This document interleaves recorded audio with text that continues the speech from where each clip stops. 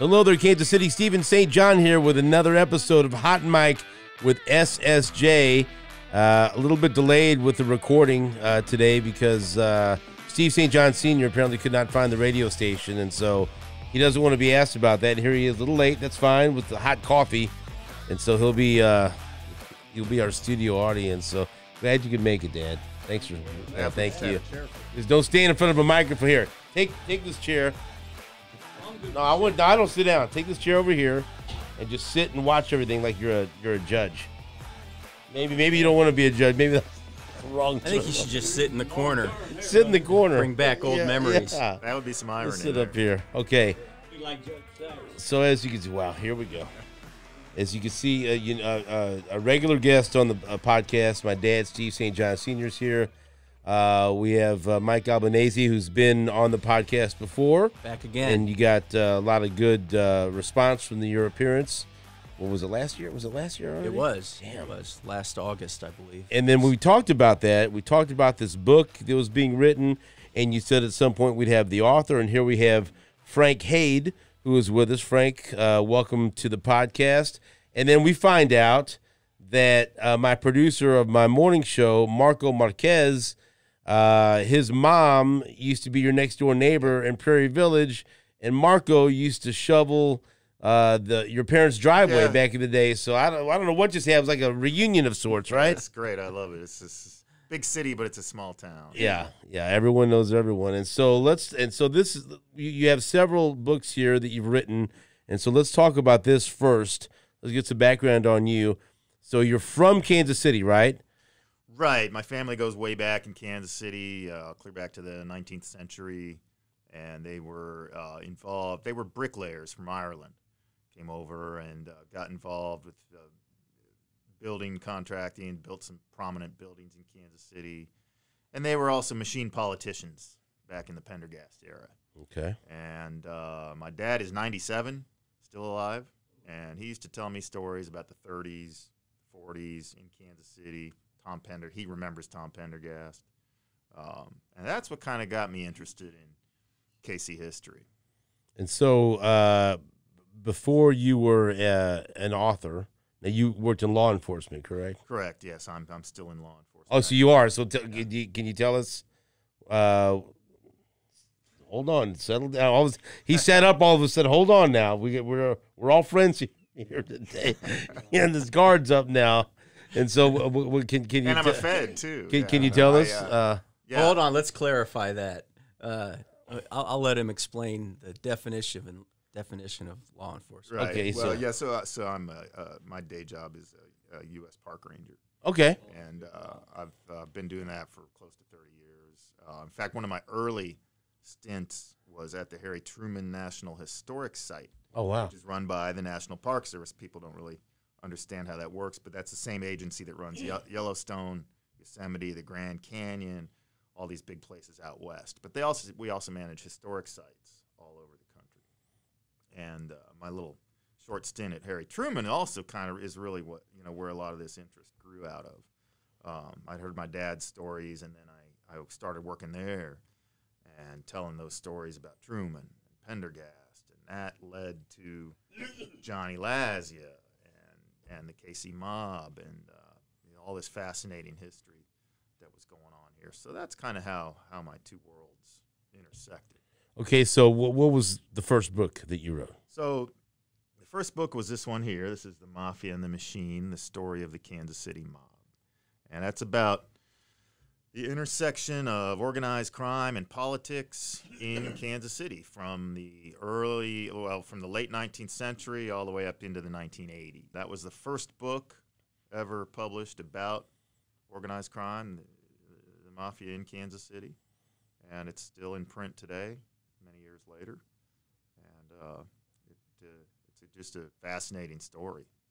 You ever get any pushback from any of the subjects or the families that you wrote about? No.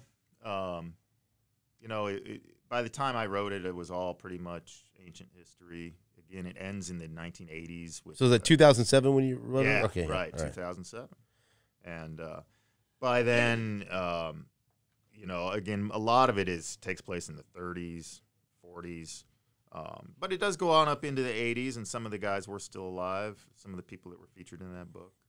But there wasn't any rumor in there or anything that wasn't already documented in other sources.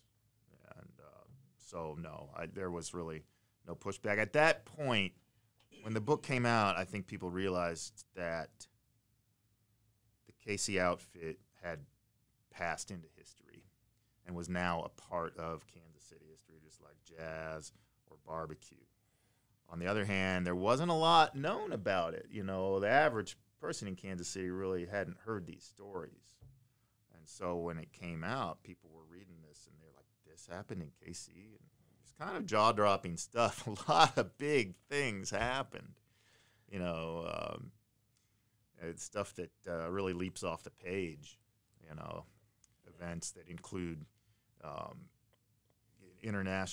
national level politics, explosions, you know, hits, a lot of intrigue, you know, and a lot of overlap with labor unions and professional sports even, so all kinds of stuff. So, and before we get into the new book, please mention your other two books for people that are out there. Yeah, after The Mafia and the Machine, I got a call from the DiCapo family from Italian Gardens, well-known, iconic restaurant in Kansas City. It was downtown at 12th and Baltimore for more than 75 years. Everybody went to the Gardens. Anyway, they liked my first book, and so they hired me to write the story of their restaurant, which I quickly discovered was also the story of Kansas City. A lot of stuff happened in that restaurant. Yeah, right? I mean, so the subtitle is... title is Italian Gardens, and the subtitle is A History of Kansas City Through Its Favorite Restaurant, because the restaurant was like a microcosm of the city, and all the personalities of the city passed through there, the well-known people, but also the average Joe. You know, it was a place where you could get an affordable meal, and so everybody, literally everybody went. There was a cross-section of the city. You know, you'd have people in there, you know, wealthy people sitting right next to somebody who was spending their last $5 on a plate of spaghetti. So it was a great cross-section of the city. And that was a really fun book. It spans from the 1920s, all the way up until the restaurant closed, which was in, early 2000s. Of course, you have Steve St. John Sr., close confidant of the DiCapo family, as he looks through that book. And then your last book, you were telling me before, I'm going to have to get my hands on this one, being the boxing fan that I am. Yeah. Tell me about this here. So this, Stan Levy, jazz heavyweight. Stan Levy was a well-known jazz drummer. If you're really into jazz, you've probably heard of Stan Levy because he helped develop bebop music with Charlie Parker from Kansas City and Dizzy Gillespie. And he was the early drummer in those early bebop bands. He was not from Kansas City, but there is a lot of Kansas City in that book because of Charlie Parker. But Stan Levy was from Philadelphia. And you fight fans out there know that Philadelphia is like the, you know, that's right, capital of American boxing. And he grew up there back in the 30s. And by the 1940s, his father was a fight promoter, a guy named Dave Levy. And he was closely associated with Blinky Palermo. I don't know if you've ever heard that name, but Blinky Palermo and Frankie Carbo were the two mob-connected fight man. What do you call them? Were they promoters? Were they managers? Not really. They were just the behind-the-scenes guys that pulled all the strings and basically ran the business of boxing. They decided who won. They decided who won, even. The Don Kings of that era. They were the Don. That's exactly right. They decided who got the title fights and everything else. They decided who got the best fights. They had controlled televised boxing back when it was, you know, back when you could watch fights every Friday night on free network television. So those guys were. Stan Levy grew up in the gym with, you know, Blinky Palermo and a whole stable of Philadelphia fighters. And he became a heavyweight boxer himself before he was a famous jazz drummer. So interesting life story there. So, and all these books available Amazon or wherever else you can get books? Yeah, Amazon. is they're all, yes, they're all on Amazon. Okay. And so the new book that we're here to talk about is Mafia Dreams, a true crime saga of young men at the end of an era in Kansas City. And so there you see the cover, and this is available right now. And this book appeals to me because you remember from the conversation we had, Mike, how old are you? I just turned 51. So I'll be 51. We're about the same age. In November, and so we kind of had same circles, a lot of mutual friends and everything else. And growing up, being the junior to his senior, I saw a lot. It was a lot of things that happened in the 70s and 80s. I can remember vividly, or I was there in the same neighborhood, or just from the Virginia Tavern. Remember we were just in the same parking lot at my Aunt Marguerite's house when that whole thing happened. But anyway, so this has always appealed to me because when I was reading one of the reviews, you had mentioned that a lot of these books or these movies, they all end in the 1980s. Right. And then you were interested. Okay, so what happened after that? Yeah. And so you talked about how people don't quite understand how important Kansas City was in all this. And I remember one of the first things that really struck a chord with people, and I don't know how accurate it was, but I remember asking my dad, and he said there was a lot of accurate elements to it when the movie Casino came out, remember? And Kansas City was such a big part of it. I remember being in the movie theater watching that, and they're mentioning Kansas City, and everyone's, and then the grocery store in Kansas City when they're getting bugged, and it sank the whole deal.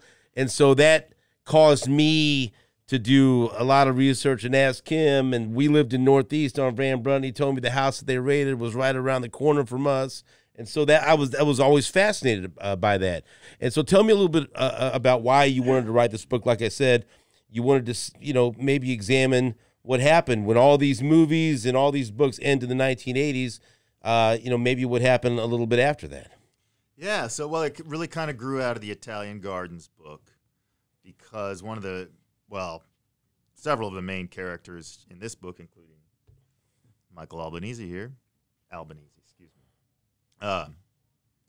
We're spending a lot of time in Italian Gardens, and so there's a small story within the Italian Gardens book about this character named Joe Riley, who came into Kansas City in the early '90s with his family, and his family, the Riley family, was basically a crime family unto themselves. They were white collar, involved in big-time insurance fraud. And so that was the genesis of it. But I realized that Joe Riley's story and what happened to Joe Riley and Michael and other people, young guys who were young guys in the 90s, my age, I'm 53, all this happened to them, and I had not really heard about it at the time. I was busy with other things, and I didn't know about this story. But it occurred to me that what they were experiencing was kind of a window into the KC underworld of the 90s. Again, like you said, Steve, the story always ends in the 80s. Mm-hmm.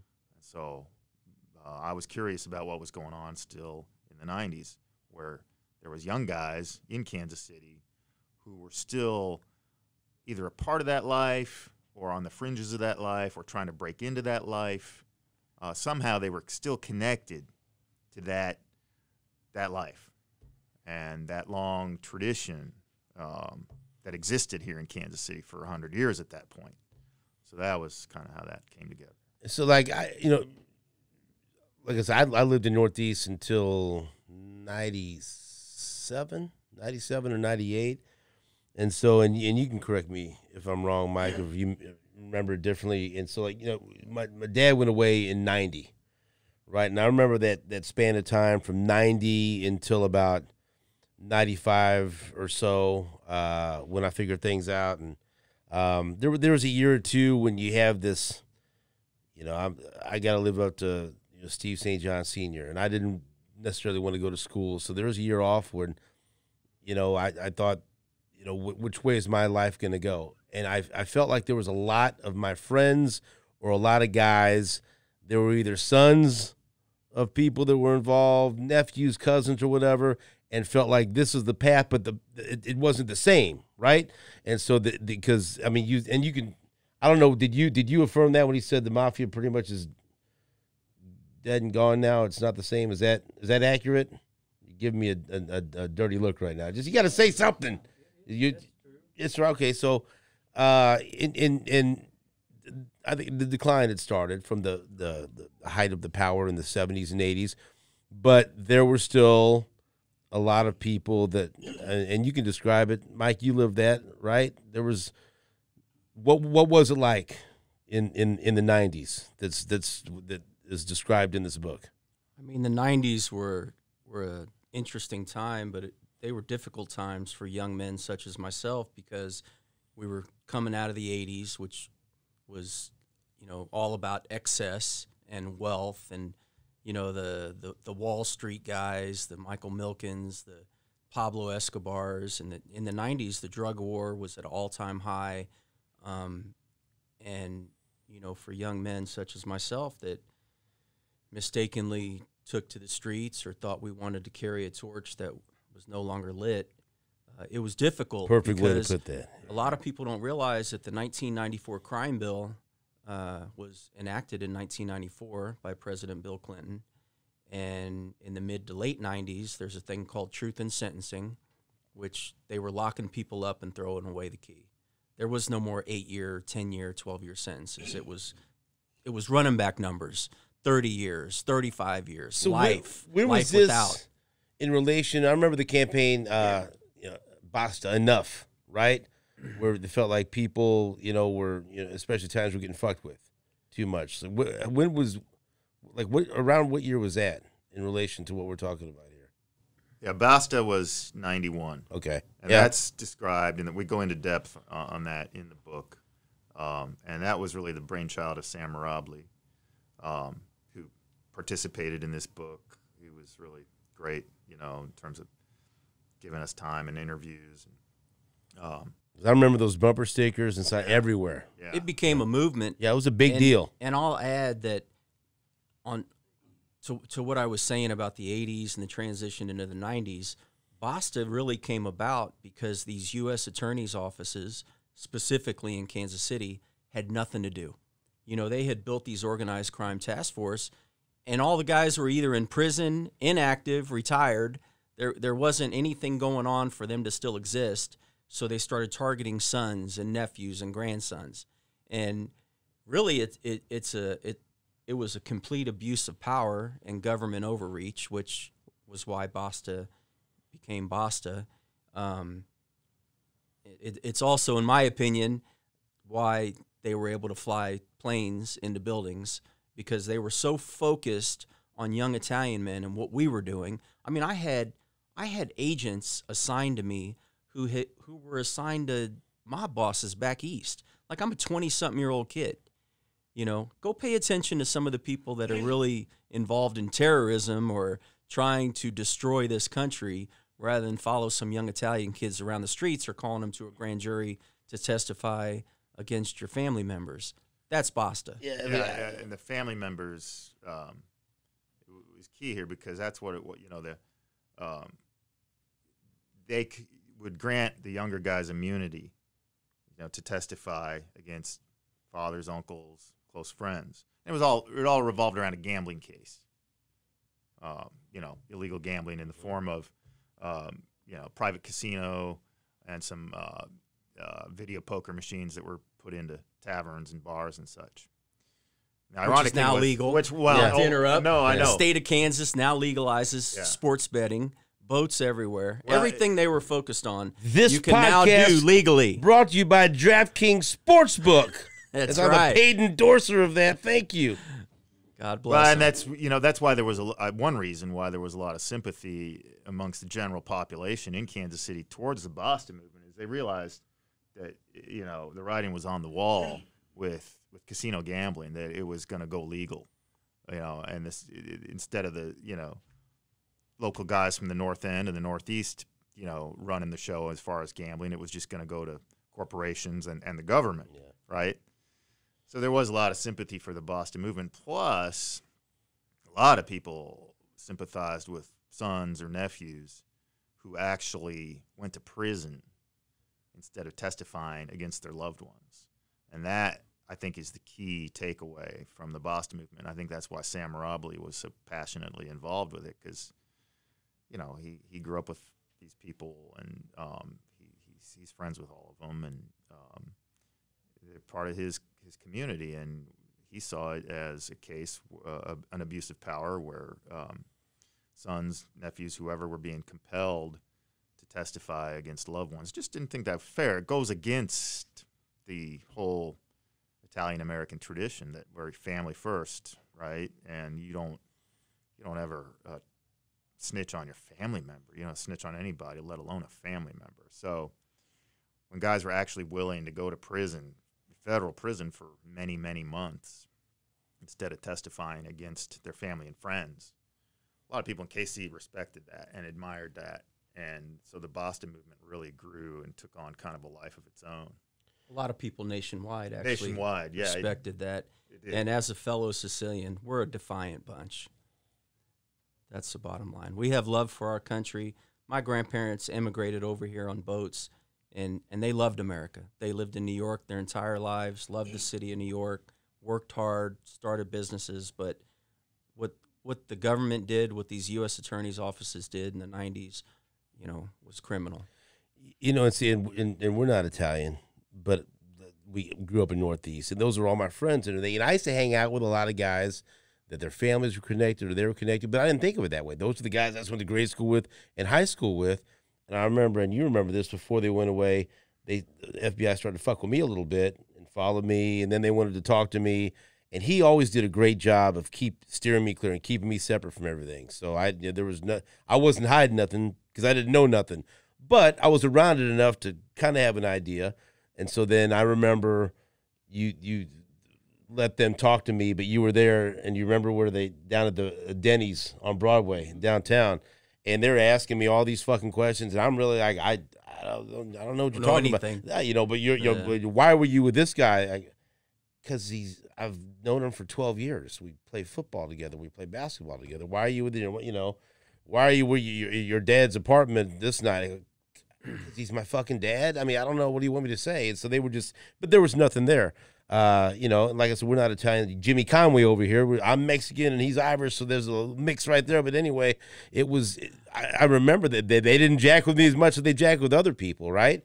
And so, but you, you had, you said, FBI agents assigned to you that were assigned to some of the big guys on the East Coast. Yeah, I even remember back then when I was in my early 20s, I just thought it was a little much then, and I think it's a little much now, to look back and realize that I had FBI agents and surveillance teams assigned to me, 24 hours a day. And there's a lot of things that have gone on in the past 20, 25 years, and just makes you wonder, what were they thinking? Back to, it was all over sports betting, gambling, maybe drugs, maybe whatever the vices were at the time, which a lot of them are now legal. Marijuana is legal, sold in dispensaries. Sports betting is legal. You can go online. You can go to the boats. So I don't know. It just seems like a huge waste of taxpayer money that they were so focused on young men such as myself and some of my friends at the time that, a lot of really negative and bad things were able to happen in this country because they weren't focused on them. They weren't focused on what was really a threat being posed to this country. So, may I also say this podcast partially brought to you by From the Earth Dispensaries, where I'm also a paid endorser. So I'm getting paid to endorse all the things that they were jacking with you about. Somebody's got to keep the lights on, and I understand that. I'm okay with that. I'm open-minded, Kansas City. That's right. I can do it all. And so, that's right. Oh, but you gotta come to the microphone. You got to say something. Come on over here. Well, when Steve St. John Sr. is getting up off the stool to want a microphone, this could be anything. Yeah. I might have to apologize. Come on, get right up on that microphone. He was talking about the FBI giving him a hard time. I was in Leavenworth, and he keep me abreast of what's going on. I said, just tell him to leave. He ain't got nothing to say. So They kept asking him, "Where's the money? Where's your dad's money?" Stephen said, "I don't know what you're talking about. He ain't got no money. He's in jail." So anyway, a few weeks later, he comes up to Leavenworth to see me, and he said, "Dad, I need to talk to you." I said, "Well, it's fine, Can we walk outside and, where you can visit outside a little bit?" I said, "Yeah." We got outside, and he leaned in my ear, and he said, "Dad, where's the money?" So what the hell do you mean, where's the money? Where's the money? Show me the money. Are you an agent? I said, "Jesus Christ, Stephen, there ain't no money." Where the fucking money? He said, "Well, I just thought I'd ask." I said, "Okay, that's it." If you don't ask, you don't know. I'm thinking about going out in the backyard and digging holes and all Folgers kinds of cans shit. buried, I'm sitting there thinking, like, where would he have put the money? I was thinking, fuck it, I'm just going to go up there and ask him. All right, so back specifically to this book, and you mentioned in the previous podcast you were on, we talked about your story, but what about Mike's story appealed to you to where you wanted to write about it for people that don't quite know all the details? So a lot of it was the conviction, what he was charged with and ultimately convicted with, which is felony murder. And from a legal standpoint, that is very interesting. And a lot of people, I felt like a lot of people were unaware of that, a very unusual law. And so without getting too far down in the weeds, if a felony is committed, maybe it's robbery, and somebody dies during the commission of that felony, then the perpetrators of the felony can be charged with murder, whether they killed somebody or not. It doesn't matter how the person died. In Mike's case, Joe Riley's case, Joe Riley was killed by an FBI agent. Michael Albanese, was charged with the murder of Joe Riley, even though Michael was not even in the room, not even in the building. He was out in the parking lot. So that was fascinating, and I just thought I would dive into that and explore the Missouri's very harsh felony murder statutes, one of the harshest in the country. And if Michael had been just a couple miles over the state line, he would have had his. If he would have been convicted in the first place, he would have had it overturned because there's precedent for that. So, yeah, the felony murder rule is something that a lot of people consider to be antiquated, outdated, cruel, abusive, not fair. The prosecutors who prosecuted Michael disagree. And consider it to be an incentive not to commit crime or to commit fewer felonies or to be more careful when you are committing a felony. So those are some of the arguments on both sides. But it is a very interesting, obscure law that, and then this case was just about the best illustration of that law that you could have found anywhere. And as we know here in this room, Mr. Albanese did 25 and a half years in state prison for the murder of Joe Riley, who was shot and killed by the FBI. And nothing's changed with that law since that time. Not in the state of Missouri, but I can tell you that other states throughout this country have either removed it from their books or modified it to where it could not be used the way it was used against me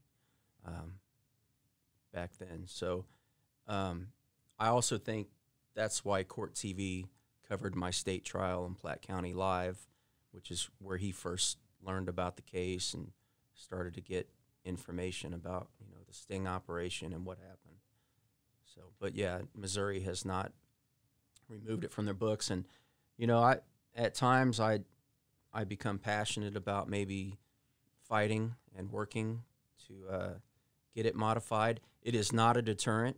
If you look at Kansas City's homicide rate or crime rate, it doesn't seem to me, at least, that the felony murder rule makes our city safer or cleans our streets up in any way, shape, or form.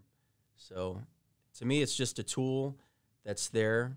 If they want to use it, they can. You know, I served 25 and a half years, and I never came across one other person in prison that was in prison for a similar situation, such as myself. So, yeah, he really is the poster boy for the felony murder rule. And you know, there was another young man who was there that night that was not charged with felony murder because he turned state's witness.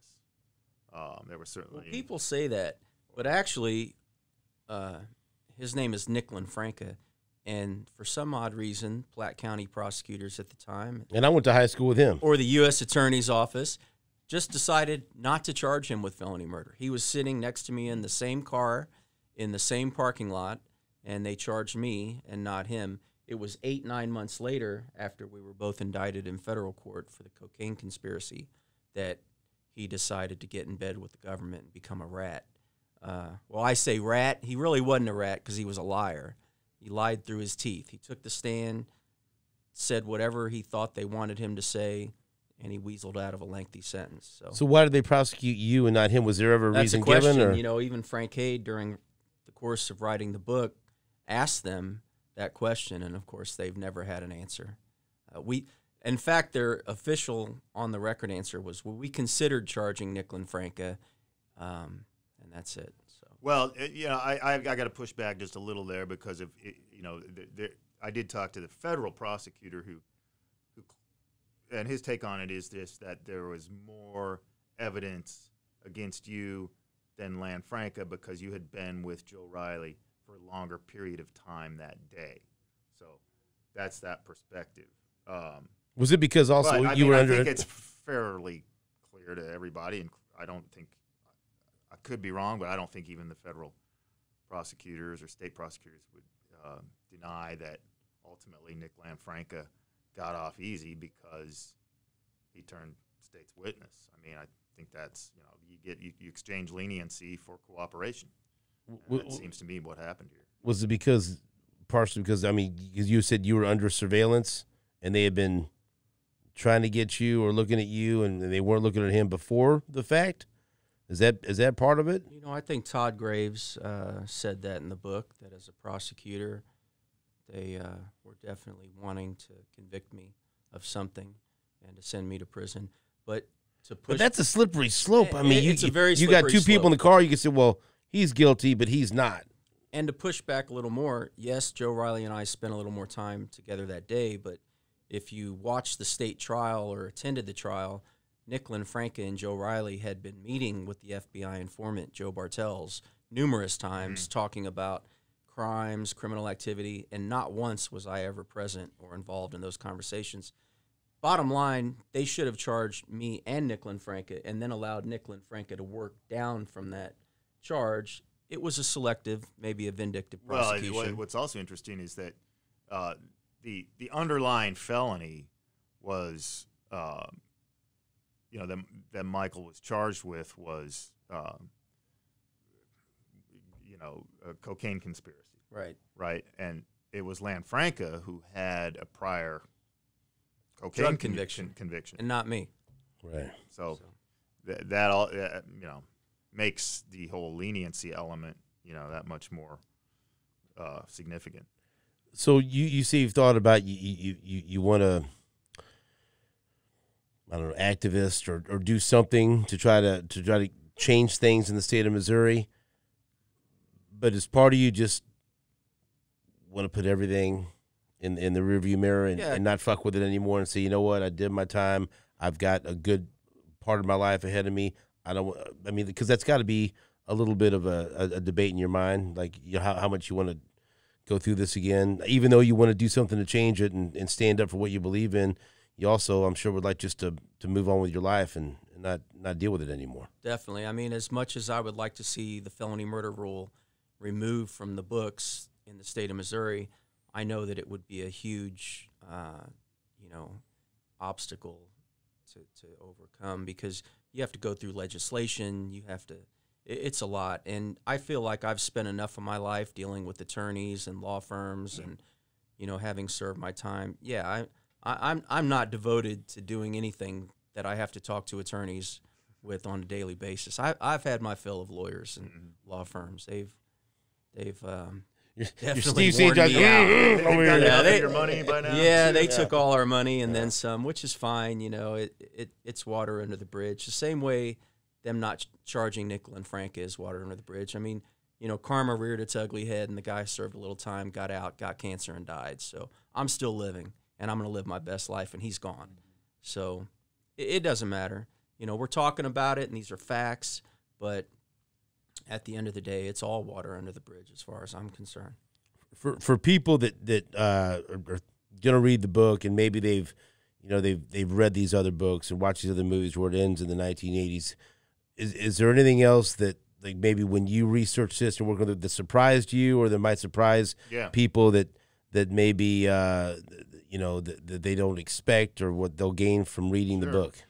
Yeah, you know, if you're familiar with the Mafia and the Machine or Casino, you know, the 1980s, 70s, and 80s era of the KC mob, then you're probably familiar with Oscar Goodman, who was the biggest mob lawyer in the country, later got elected to mayor of Las Vegas and served, I think, like 4 terms, and now his wife is mayor. So he's a real iconic figure, you know, and part of his brand forever was that he would not represent rats. And that's what endeared him to a lot of mafioso, because he was a principled defense attorney. He used to say things like the only good rat is a dead rat, you know, and things like that. And he was really known for that. But in this book, I uncover for the first time proof that Oscar Goodman did, in fact, represent a rat. And that happened right here in Kansas City. And this was a fella who was closely connected to the Riley family. Now we're coming full circle back to Joe Riley, his father, Travis Riley, who your father knew in prison. So Travis Riley was the head of this insurance fraud enterprise. And he had a close associate who turned on him, wore a wire against him. And this was a guy who had swindled Mutual of Omaha out of $236 million. Holy shit. And that was back in the 80s. So whatever that would be now, maybe 450 million or something. I know there are people who are like, how? Like, how did Loopholes. Fuck did they? Yeah, right. Loophole. Just, you know, it's all in the book. I don't want to get too far in the weeds with it because, and you know, insurance fraud is not the most exciting thing to talk about. It's quite profitable, though. Very profitable. It was for Mr. Riley. Right. Mr. Riley was always the smartest guy in the room. To his, you know, that's a compliment to him, but I also think that was his demise, was that he always felt like he was the smartest man in the room and could outthink anyone. At some point, you're not, though. And then at some point, you're not. There's always, it's like being tough. Everybody thinks they're tough. They can box. They can fight. There's always going to be somebody tougher. Right. Always. I promise you that. There were people smarter than him. And eventually, Congress put together a subcommittee to go after Mr. Riley, and he came to realize that he wasn't the smartest man in the room anymore. He was known nationally. His operation was international. You know, he had things going on in Bolivia and other parts of South America. He had things going on in American Samoa. He had shell corporations all in the Caribbean and even in Europe also. He was working with French crooks. So this was really an international conspiracy. This is very much a Kansas City story, but you go a lot of different places in this book. There's a lot of moving parts. Yeah, and there's a lot of geography in it, including, which I find very interesting, Michael's experiences in Little Italy, in New York City and Brooklyn, and his family history on Elizabeth Street in Little Italy. Because Michael has that connection, it gave us an opportunity in this book to really take a deep dive into literally like a 2-block area of Little Italy, Elizabeth Street, which has this fascinating history, you know. So, yeah, but the Riley family, getting back to Oscar Goodman, they had this close associate. He was the guy who swindled Mutual of Omaha out of the hundreds of millions of dollars. And Oscar Goodman did, in fact, represent him here in Kansas City. Not well known until now, but so that was interesting. And then there's other well-known people in the book. I saw a picture of Lou Savarese, the heavyweight Lou fighter Savarese, that was Big on my Lou. show several times back in the day. Was he? Yes, he was. Wow. Oh, I gotta find those episodes. I had a connection with a guy. Tony Holden was promoting him for a while, and I knew Tony because I was friends with a couple of fighters that he promoted. Tommy Morrison for a while and Randy Carver, but anyway, he promoted Lou Savarese for a while, so I had Lou on the show a couple of times. He had a good run. Are those episodes still available? Oh, I can find them somewhere. Yeah, I'm going to check those out because I've heard his podcast. He's got a great podcast. Right. So how was Lou involved in all this?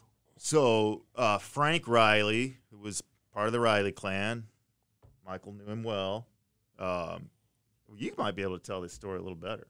Frank Riley had somehow become a manager for Lou Savarese, who at the time was living out of the Bronx, New York.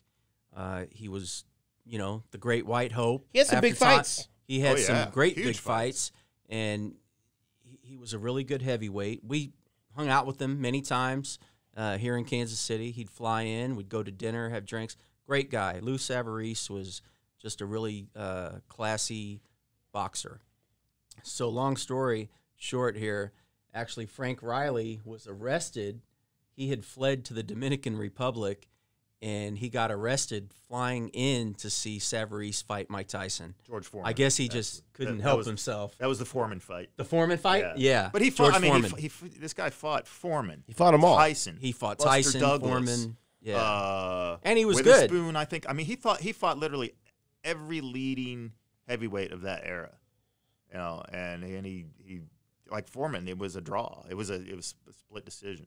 No, it wasn't a draw. It was a close split decision. So, Yeah, this he guy didn't get was in the the ring real and deal. embarrass He himself was by any means. He could he throw was a hell hands. of a fighter. You And spoke to him, actually, right? Yeah, about I this did book? speak to him briefly. He didn't really have too much to say about he kind of maintains the code. He's like, I don't want to say anything that might look bad against Frank Riley or any of the Rileys. So, but he was nice enough to return my call, and I did think that was an interesting element of this story. The fact that the Rileys got involved in the professional boxing, they used some stolen money to help finance Lou's career. Now, Lou didn't know that. Lou doesn't bear any responsibility for that. It was none of his business or his knowledge where that money came from. I don't think that I don't even know if he knew that they were involved in shady dealings or not. But anyway, yeah, great guy, great podcast. He's old school. This guy, he reminds you of a throwback fighter, maybe like a Marciano type. Lou fought in Kansas City at Kemp Arena back in 1989. I'm sure that would have been on a Tommy Morrison undercard. But some of the names that he went through, that he fought in his career, and boxing fans will know all of them, and then most people will know a few of them. Buster Mathis Jr., George Foreman, David Izon, James Buster Douglas, Michael Grant was a heavyweight contender for a while, Mike Tyson, Marcus Rohde, who was from St. Joe, Missouri. When I had my professional fight, Marcus was in the main event at the Beaumont Club in Westport. Want to know, by the way, I did win that fight, Mike. So. Tim Witherspoon, like I mentioned, his last fight was against Evander Holyfield and went the distance. Like what an unbelievable roster of fighters that he got in the ring. He with. fought the won. who's who. He beat Buster Douglas. Fight. Yeah, Wow. that's unbelievable. Who beat Tyson? Right. Something That's to be exactly said right. about Oh, that. absolutely. And so I'll ask you this, because when we talked last year, the book wasn't finished. Now that it's finished and it's in print, how do you feel about it? So I've read the book, and I think it's a great book. I think, true to what he said in the beginning, and I'll get to that in a minute, Frank Hade wrote the book from an unbiased narrative. I thought he was very fair in gleaning information from all sides. He and I, speaking of sports, he and I first started talking maybe back in 2009 after The Machine came out. because I had a book idea about a young man from Kansas City named Tony Temple, who was a Rockhurst sensation running back. He was the first freshman at Rockhurst High School to play varsity football, went on to run the football at Mizzou, and then played on what some people would argue is the best Mizzou Tiger football team ever in 2006, 2007. He finished his college career at the Cotton Bowl, broke a 50-year-old record, actually just got awarded a Cotton Bowl Hall of Fame award, which is pretty special. So I had this book idea or this story called Plan B, using Tony Temple as a template, because there's a lot of high school and college kids that, you know, their families, they themselves think that they're going to go pro someday, but there's such a small percentage chance of you going pro, and then what do?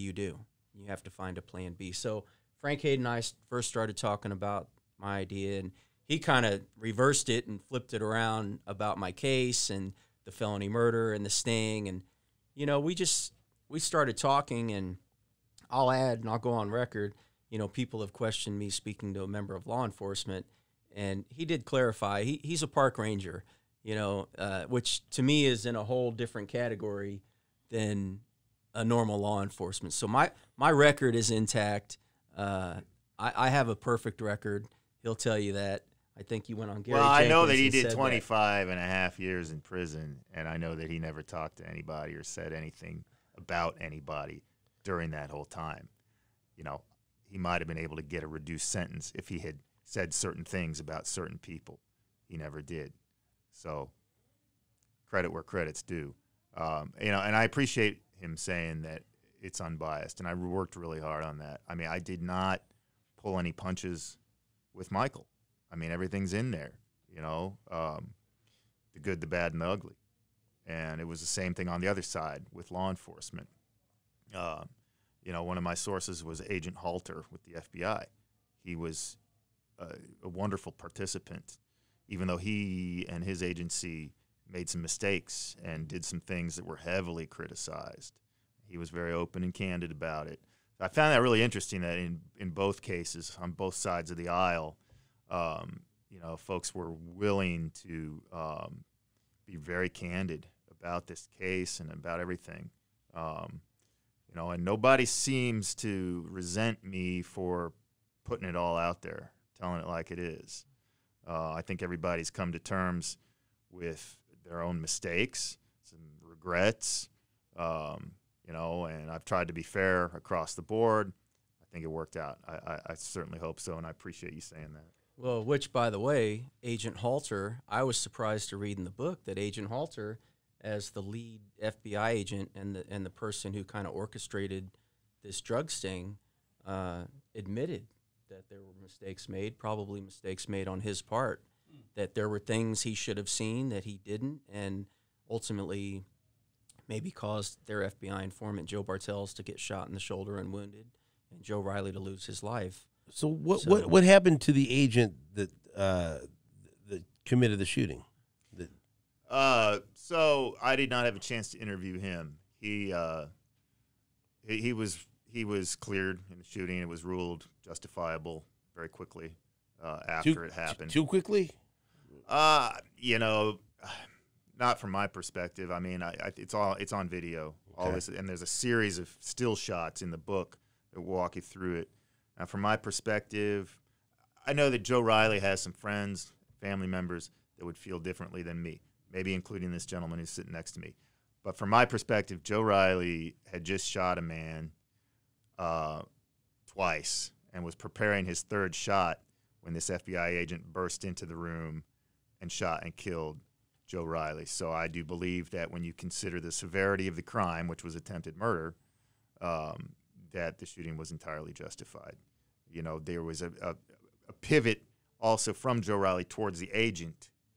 So the agent could also claim that he also feared for his own life. But even if he hadn't feared for his own life, I feel like the shooting was justified because there was a man who was getting shot by Joe Riley. So as a law enforcement officer, I believe that the shooting was entirely justified and meets the criteria of the landmark court cases, Graham v. Connor, Tennessee v. Garner, I think when you analyze that shooting through the lens of those cases, I don't think that there's a judge or a jury anywhere that would have ruled it any other way. So I would say probably not too quickly, but I understand that some people do feel differently about that. Do you? Well, I do. And the flip side of that coin, first of all, Joe Riley's hard to defend in this particular case, and I don't try to defend him or his actions.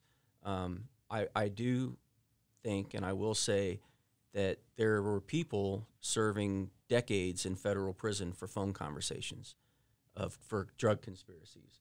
So I didn't understand what the FBI's mindset was. Arrest the guy as he's walking up the steps. Arrest him when he walks in the door. I don't know what they were looking for exactly.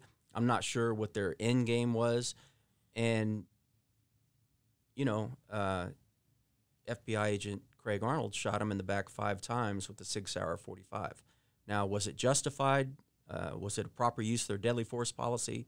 Of course, they said it was. It just seems like overkill. It seems like they could have maybe arrested him before it got to that point. But again, this was their doing. So I think that's the key, and that's the way members of the jury felt after Michael's trial. The jury actually came out and said, we did find Mr. Albanese guilty. However, we do have some issues with the conduct of the FBI in this case, and that did complicate our deliberations. So that was, straight from the jury, straight from the foreman's mouth. Come on over. You got to come to the microphone. He gets mad. You got to come to the microphone. Come on over here. And Steve St. John Sr. This just happened the other day. I was up at the bank with my grandson getting his car, by the way.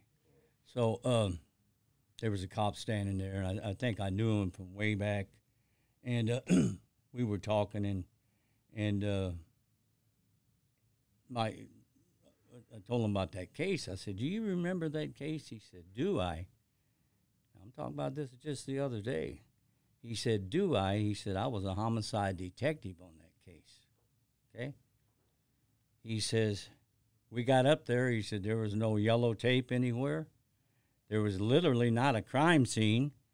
Everybody packed up and left, and that agent got flown out of there to Washington that night. Now, that would make me think something's going on. They snatched him up out of there and flew him to Washington, D.C., or wherever they flew him. Well, this detective told me, he said, my boss don't fool around. He had a homicide. He said, called the FBI, and he said, let me tell you something. You get that agent back here tonight, or I'm filing charges, manslaughter on him. And they said, well, you can't do it. He said, I can do anything I want. He said, that's what we're going to charge him for if he's not back tonight. So obviously the FBI snatched him and flew him back because his homicide detective said, we don't play that. That's not the way we do things, as far as the scene, and they ought to let the Kansas City, Missouri Police Department, since it's local, do their thing. But the FBI thought they was above that, I believe. That's very interesting because I never heard that. This is the first time I've ever heard anything. And I know the detective's name, too. Anything having to do Trust with that. me. And he told me, he said, we've never run across a case like that. So he said, I felt that very strange. Well, and if you don't mind, Steve, I'll just add that, one thing I've noticed about you and I interviewed you for the book. You're in the book. You knew Travis Riley in federal prison. You served 10 years. You shared a cell with Lefty Two Guns Ruggiero. Yeah. He was part of that famous movie Donnie Brasco. He was a big guy in the Bonanno crime family. But I've noticed from being friends with you on Facebook and all that, even despite your history, you seem to be very pro law enforcement. You seem to be a guy who respects the job that LEOs are doing on a daily basis out there. Is that accurate? I wouldn't be one, not now. But I'll tell you a quick story. I got a good friend, and Stephen does too. 58 years old, he just joined the Kansas City, Missouri Police Department. And he's from the old neighborhood. And I said, why would you do that? And he said, I just want to make a difference. And so now it's not the time to be a cop. But the fact of the matter is when Gary Jenkins got a hold of me through a church member and wanted to meet me, he said, "You know who I am?" Well, no, I don't know who you are. Well, he said, "I was one of the ones that arrested you. Are you mad?" I said, "Not mad at who?" He said, "Well, me." I said, "For what?" I said, "Did you help me get in trouble?" He said, "No." I said, "Well, you got to do your thing, and I do mine." I said, "You know, obviously you did it better than me, but, you know," I said, I don't have no hard feelings. And I don't know how people can have hard feelings. I mean, unless it's a deal like that FBI thing where they shot him out of town, and it rubs me the wrong way the way they did that.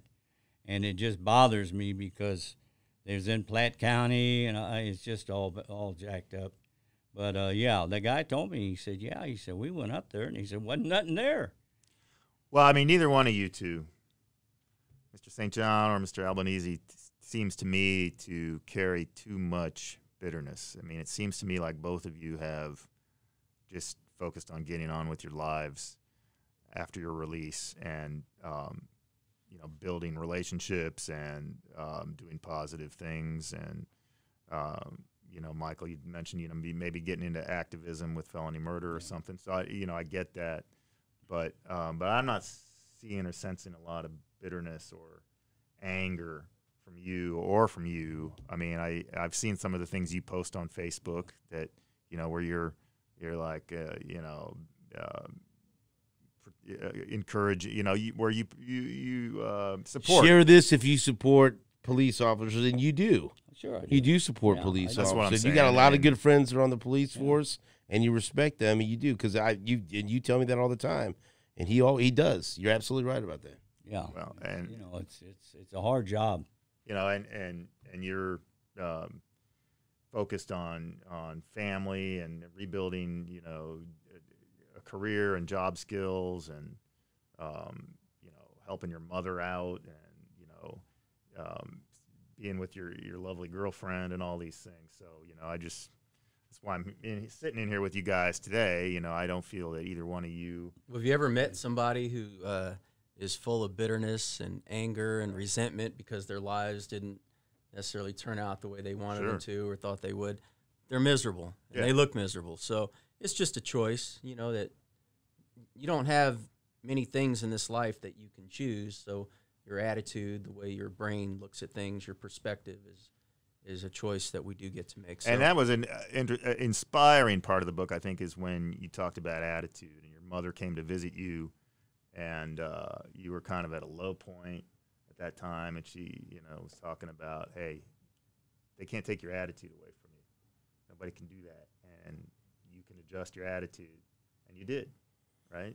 well, if I would have sat in prison and said, oh, this felony murder rule, I'm doing life for sitting in a car, I'm a victim. If I would have placed myself in the role of being a victim, then I'm bitter, angry, upset, miserable, and I just wasn't going to do that. So I'm winning. You know, I did my time. I came out. I feel great. I'm healthy. If you let it affect you now, you'd still be in prison mentally. I would still know? be locked up Right. mentally. So over this past year, I've really enjoyed life, and I've had some real successes, gotten a lot accomplished. I've had a fun year, and it's just going to get better and better. I want to go on record and say, even me, you know, a former whatever, I support the blue. I think we need more cops in these streets. These kids are out of control. Not a fan of overzealous FBI agents in the 1990s. However, where we're at now, even my mother, who's very conservative, she says my case probably could not happen today because people's opinion of the FBI, and not saying they're a horrible agency overall, but there were, and there probably still are, a lot of overzealous FBI agents with too much power, way too much power. So it is what it is, you know. Well, and then, what you were saying about this not happening today, you know, it's really interesting. There was a case that happened at the same time, or close to the same time, that Michael's did in Kansas, just, you know, right over the state line. And Kansas had the same felony murder rule as Missouri. They had what's called the proximate cause version of felony murder, which is the strictest version of felony murder. That covers third-party killing, so it doesn't matter who did the killing, you can be charged with it. Kansas was basically identical to Missouri, and yet they overturned a young man's case who was in a very similar situation as Michael was. And they wrote in their decision that they did not believe that, even though it was the letter of the law, that was not the spirit of the law, and that was not what the legislatures intended. So they overturned a conviction of a young man who was in the back of a police car when his accomplice was shot and killed by a police officer. So imagine you're sitting in the back of a police car in custody. Officer, a few minutes later, shoots and kills your accomplice. And then you who are sitting in the back of the car get charged with felony murder. People are really surprised when they hear this kind of thing. I didn't know that could happen. Well, it happened to this man right here. And it happened to this other young man in Kansas. They overturned his conviction. You read about that when you were in prison. I studied that case, and I got to know it well. And what the Kansas Supreme Court said is that when a member of law enforcement kills the so-called bad guy, the perpetrator of a crime, it's in the line of duty.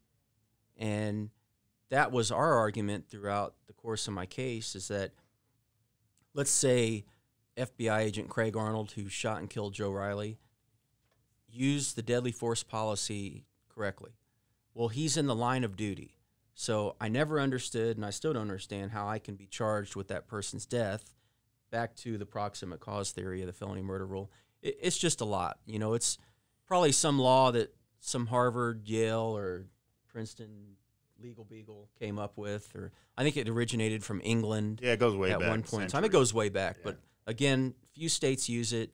I was a test case. At this point, But that had to have been disheartening when you saw that Kansas conviction overturned. Such a similar case. And yet Kansas wasn't the only one. I mean, there was a case in Ohio. There were states like Tennessee who took it off their books. The exact wording was they thought it was nefarious and unusually unfair and unjust and harsh. So, you know, it's an interesting case. It cost me a quarter of a century inside prison, but you know, again, I don't put myself down as a victim and cry about it. It's done. I did it. You know, I did that. It's over now. Let's move on. And I've always been like proud of his attitude, because I'll be honest with you, when he got out, I was afraid he would go back in, you know. Yeah. And he promised me he would, and I remember, and I don't even fucking think you know this. Right before you got out, I sat down. I asked to have lunch with somebody. It was a good friend of yours. Vince. So, and I just said, I'm concerned that my dad, you know, can you help me keep him out of trouble? And, you know, and he said, I don't think you have to worry about that. Your dad, you know, when he gets out, he ain't never going back in. And he hasn't, you know, and he's That's why I got that grilling when you picked me up from the airport. right. That's right. But he, you know, and because some of the worst times of my life were not going to see him, but leaving prison and having to leave him there. I've heard that story a lot. Because you have to leave him there. Oh, Yeah. it'd be fucking terrible. Going there, getting there, being with him, great. Right. Driving home, it would just tear me apart because I had to leave him there. And so now, I mean, he's done great, and I feel like he's taken you under his wing and helped you get adjusted, you know, back to life, and I've been proud of him for that. Now, ask him for directions somewhere, you might be fucked. You don't want to do that. You'll wind but up in Timbuktu. Right. You don't know where you're going to end up, you know, but I think he has been. So long as you don't end up back in Lebanon. right. Somewhat I mean, of a mentor or whatever to kind of help you get readjusted For back to various reasons, to the life. recidivism rate has always been extremely high. It's not even something I struggle with or have to consider. I think I've done enough time for one lifetime, and luckily for me, and this is a good thing, things have changed so much that I would have zero interest in getting involved in anything criminal or illegal. It's a different world. It's a different world and a good world, but, you know, accept the challenge and find ways to make money legally, because there's a lot of money out here to be made. You just have to work hard at it, and you have to find something to get into and get up every day, and it'll be okay. Trust me. I've been home a year, and I've done well. and I'm going to do even better. So, like I said, some of the shit that my friends were getting popped for 25 years ago, I'm getting paid to endorse now. Isn't that so something? The world's a beautiful place. Frank, I want to, once again, just to wrap things up, tell people where they can get the book, and just maybe, again, for people that are thinking about getting this, I recommend this. A terrific story if you want to hear more, and it elaborates on everything that we've talked about, why this is different than some of the other Mafia books, and even different than the book that you wrote previously, why you think people will enjoy it, and it's necessary for anyone that has an appreciation for the deep history of Kansas City. Yeah, so if you read The Mafia and the Machine, this is a great sequel in a way, but it stands alone as a story of young men at the end of an era. And there's a lot of interesting material in it. There's some famous people in it, not just the ones we spoke about, but others also. It's a fascinating story that's very local, very much a Kansas City story, and yet you travel all over the globe. It's available at BookBaby, at the BookBaby Bookshop. So if you're able to go to the BookBaby Bookshop and then just do a little search for Mafia Dreams, it'll pop right up, and you're just a couple of clicks away. It's the same price on BookBaby as it is on Amazon. But as an independent author, a local author, I make a lot more money if you buy it off of BookBaby. So I do appreciate that. Thank you. And look, and I'm no Scorsese, but this smells like a movie to me. I'd go watch it. I'd go watch this movie. Well, I don't know. Scorsese's name is in there. Oh, is it? He actually grew up on Elizabeth Street next to my grandparents and my aunt and my dad. And it's funny because I used to hear him tell stories. They thought he was a weird kid because he used to carry cameras around. Yeah, who's weird? Yeah. Right. Artistic back then wasn't accepted, so. Yeah.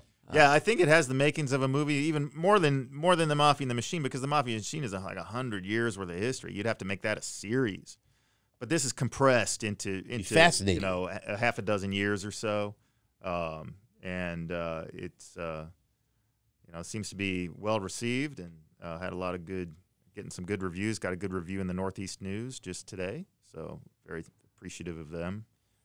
Which, by the way, my mother, who was not in favor of or a fan of me involving myself in this book in any way, shape, or form, she says, "What are you thinking?" She read the book, and she loves it. She thought he did a tremendous job. I'll also add that you're going to be at the Kansas City Public Library on Sunday to do a book signing and have questions and answers. We'll do a presentation. If anybody's interested in going afterwards. Downtown branch of the KC Public Library, Sunday at 2. So go to BookBaby. Mafia Dreams, a true crime saga of young men at the end of an era in Kansas City. Frank Hade has been our guest. Mike Albanese has been our guest. Steve St. John Sr., better late than never you got here, but we're so glad that you're here in one piece. And I really appreciate you guys being generous with your time. And again, thank you, Steve. Yeah. Get this book. You talk about the Northeast News right here on Hot Mic. We give it 5 stars out of 5 for this book. Woo! I can't give any more stars. 5 stars. All right, Frank, thank you, Mike, Dad.